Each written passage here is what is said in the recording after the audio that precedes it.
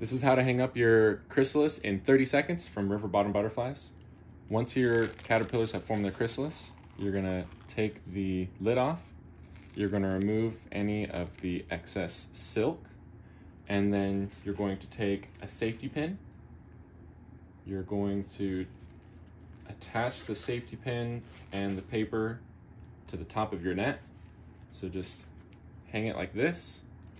Take the safety pin along the edge, hook it through the top of your enclosure, and they are just gonna hang right there for the next about a week, and they'll be ready to go.